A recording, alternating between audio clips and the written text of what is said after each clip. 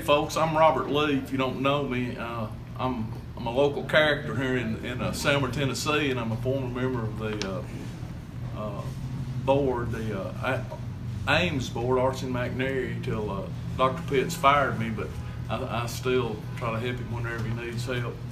And I'm here today to pay tribute to Mr. Rob Richards. And before I do that, I want to mention a couple of things. I want to mention Sean and his lovely wife and the work they do. And Atlanta is such a great place, and so many people get so much out of it. And secondly, I want to talk a minute about the Richards family. I've known the Richards family my entire life, and they're a wonderful group of people. Mr. Rob Richards had a jewelry store on South 2nd in Selmer, Tennessee, and across the street was my father's grocery store, Lee's Grocery. And saw the Richards family every day, and there's a bunch of kids, and the interesting thing is all the boys are watchmakers, and they still are to this day. But I remember many times Mr. Rob Richards coming over my daddy's grocery store across the street and get a pack of cigarettes or Coca-Cola. He'd come about every day. And I don't know how many trips I made across to the jewelry store, because the jewelry store was kind of like a music store too, but there's no telling how many guitar picks. I bought one at a time, and black diamond guitar strings. But Rob still has many descendants down in this part of the country, and I see them regularly, and the Richards have always been friends of mine. They're just a fine bunch of folks, and Rob's very, very deserving of this, and I know that his family's excited about it, and it's a big honor for his family also. Now, secondly, I just kind of wanted to talk about the bass fiddle just a little. And Rob is the first bass player to be inducted into the McNairy County Music Hall of Fame. And I'd kind of been on Sean. Sean's not a bass player. He's not a bass player in the Hall of Fame. And I kept on. And of course, Sean, you know, he's not the person that chooses the people for the Hall of Fame. There's a committee that does it. And so he finally called me one day and he said, "Well, Robert, there's finally a bass player in the Hall of Fame this year." And I said, "Well, thank you, Sean. I accept, and I'm very excited." And he said, No, it's not you. It's not you." And I said, "Oh, well, I nominated myself. I don't know why." But he said, "It's Rob Richards." But anyway, I'm just joking. Rob Richards was the bass player in this part of the country. And anytime, still today, I hear somebody talking about an old-timey bass player, I think of Mr. Rob, and I can still see him coming across the street to my daddy's store. And I tell everybody, a bass fiddle, sometimes people think it's an easy thing to play, but a bass fiddle is really a hard instrument, I think, to play. Mr. Rob Richards was not a big guy, he was a small guy, you know, and I know it's a job, was a job for him to fight that bass fiddle for a few hours a night. Now, bass fiddles are different than other stringed instruments, and most stringed instruments. They don't have a fret. They don't have frets. So you've got to have a good ear, and you've got to listen to other musicians. And I just always thought they were kind of hard to play. But I was talking to Bojack Killingsworth, and he used to play some with Rob, and he was talking about what an excellent bass fiddle player Rob Richards was. And he said he would tape up his two middle fingers and do the slap bass stuff, and said he was just unbelievable on the bass fiddle. And I just want to mention those few things about the Richards family and about the bass fiddle. And now I'd like to read the official induction into the Hall of Fame. Again, I want to congratulate the Richards family. McNairy County Music Hall of Fame, Rob Richards. It is sometimes said that bass players get no respect. We aim to correct that here and now. In the days before drummers were common in local music making, bass fiddle players were a one-man rhythm section. Bassists were the cornerstone and foundation for the music, and all joking aside, they were indispensable. They still are. In McNairy County, only one name is synonymous with the upright bass: Rob Richards. No one will dispute that Rob Richards was the preeminent bass fiddle player of his generation. He was handy with the guitar and mandolin, but trust us when we say that there wasn't a close second when it came to the upright bass. And we're not just talking about one town or even McNairy County. Richards' reputation as the region's go-to bassist was well earned. He was simply the best, and everyone knew it. To put that claim in some perspective, for a 35-year span in the mid-20th century, it's likely that Rob Richards collaborated with more musicians in the region than any other instrumentalist of any kind. That might be hard to prove definitively, but it is a fact that he was one of the most sought-after musicians of his generation, playing with hundreds of other pickers around the area. At one time or another, he was the primary bassist for a number of McNairy County's most revered old-time bluegrass and dance bands, including Waldo Davis and the Midnight Ramblers, Arnold English and the Dixie Hayriders, and Pap Whitten and the Chickasaw Ramblers. It shouldn't escape anyone's notice that every one of those band leaders are distinguished members of the McNairy County Music Hall of Fame. They are arguably the big three of 20th century fiddle virtuosity, and they all wanted Rob Richards in their band. One might argue that the legendary Elvis Black belongs in that company, and Richards often played bass for him too. The impressive list of bands and musicians to which Richards lent his services doesn't stop here. You'd be hard-pressed to name someone from the region he didn't play with during his heyday. The Richards home was often the site of music making, hosting dozens of local pickers, and Rob frequented the area's community dances, clubs, and other home musicals where he earned his reputation playing with his friends and neighbors. But he also stayed busy making concert and radio appearances throughout North Mississippi, West and Middle Tennessee, backing some of the region's top musical talents. In the late 1920s and early 30s, Richards began playing with Waldo Davis and the Midnight Ramblers. Davis's band was one of the most entertaining and sought-after groups of the era. By the early 40s, the Midnight Ramblers had a popular show on WCMA in Corinth, Mississippi. The versatile band played old-time standards, hot western swing numbers, and even a few novelty tunes with Waldo on the harmonica. The legendary Elvis Black was a frequent guest on the program. With Arnold English and the Dixie Hayriders, Richards frequently performed on Jackson, Tennessee's WTJS Farm and Home Hour, where he often crossed paths with an up-and-coming young guitarist named Perkins.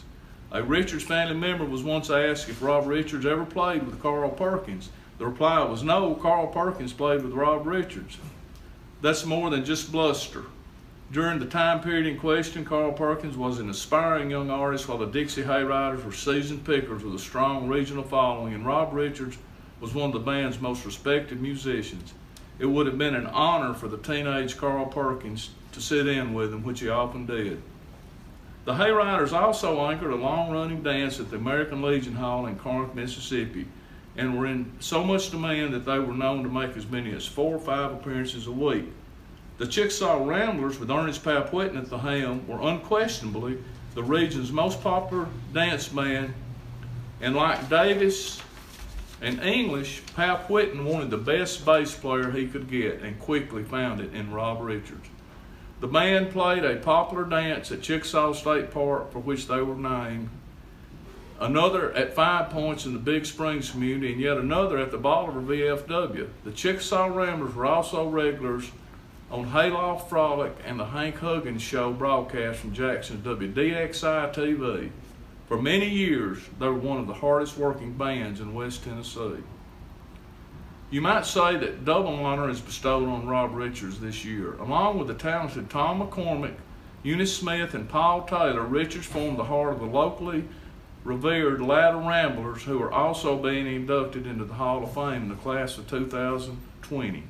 The Ladder Ramblers were the house band for Earl Latta's famous garage jamborees. The band anchored those events and were instrumental in carrying out the logistics of staging and promoting regular live music shows at Latta's Ford dealership for a decade or more. The Ramblers also doubled as seasoned players for Stanton Littlejohn, who recorded some of the area's top artists in his Eastview, Tennessee home. They appear on dozens of those discs and are responsible for some of the best sides ever recorded. In these two roles, Rob Richards and the Latta Ramblers backed some of the best musicians of that era in live performances in summer and recording sessions at Eastview that exposed literally thousands of people to the incredible depths of McNairy County's music traditions. Quite a legacy. The stellar musicianship would have been enough to induct Rob Richards into the Hall of Fame, but it was not his only contribution to local music culture. Richards was a jeweler by trade, and Richards Jewelry in downtown Selma was the closest thing to a music store the area had for many years. While jewelry was obviously his primary business, Richards also carried an impressive assortment of musical instruments, including Gibson and Martin lines and a wide array of musical accessories. Just as the Latta Ford building became a weekend performance venue, Richards Jewelry became a weekday one-stop for local musicians, acting as instrument dealer, repair shop, and clearinghouse for musical information. Customers could pick up an anniversary gift, a new watch band, a set of guitar strings, and learn which bands were playing for all at the same time.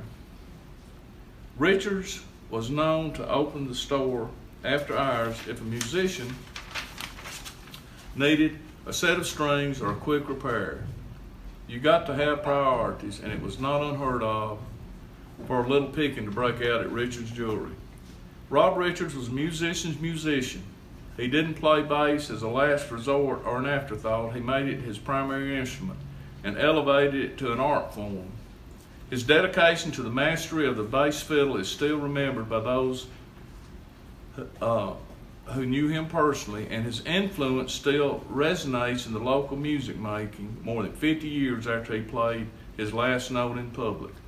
Just as importantly, he is remembered as a generous friend and business owner who always had time for anyone who walked through his door. Richards provided the rhythmic foundation for some of the best music ever made within the borders of McNairy County, and he earned respect and admiration of musicians and music fans across the region. Fittingly, he is the first individual musician ever inducted in the McNairy County Music Hall primarily as a bassist. There is no one more deserving of that distinction, and it is my great honor to induct Rob Richards into the McNairy County Music Hall of Fame in the class of 2020.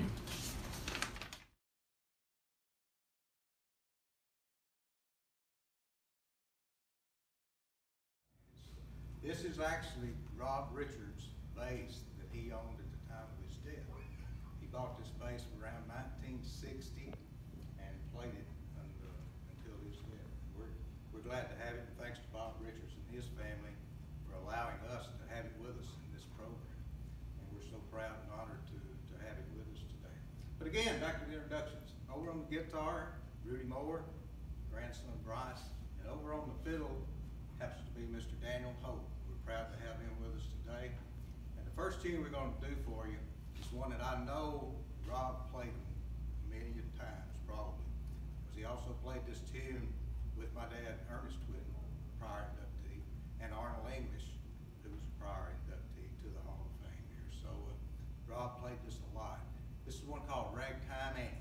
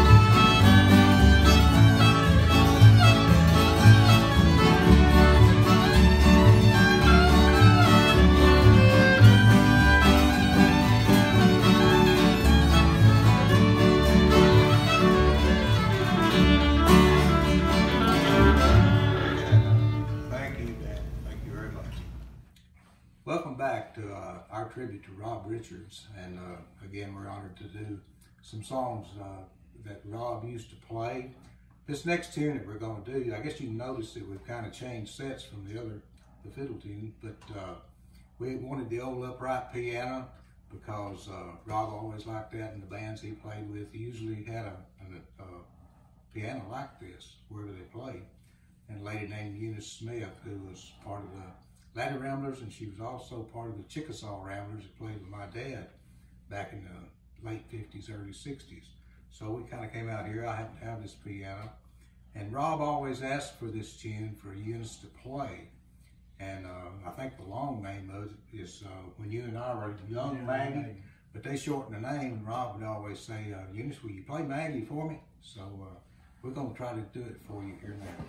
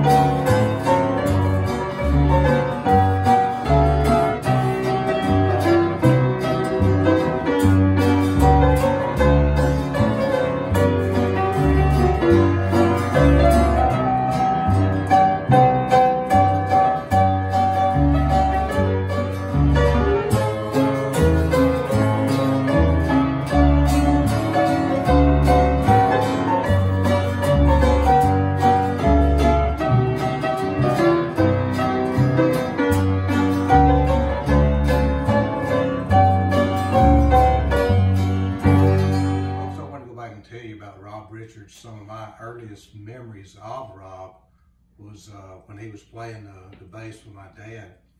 And Rob ran a jewelry store in Selmer, and he was playing with Dad up at 5 Points up in Madison County. And Rob stayed open around 6 o'clock on Saturday night.